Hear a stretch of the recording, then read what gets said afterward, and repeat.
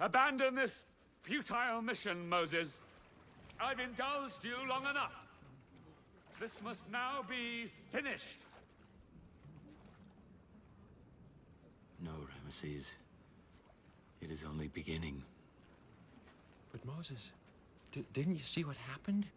The priests did the same thing. Pharaoh still has the power over our lives.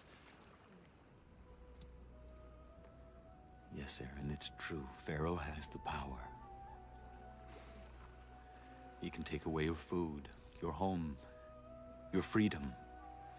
He can take away your sons and daughters. With one word, Pharaoh can take away your very lives. But there is one thing he cannot take away from you. Your faith. Believe, for we will see God's wonders.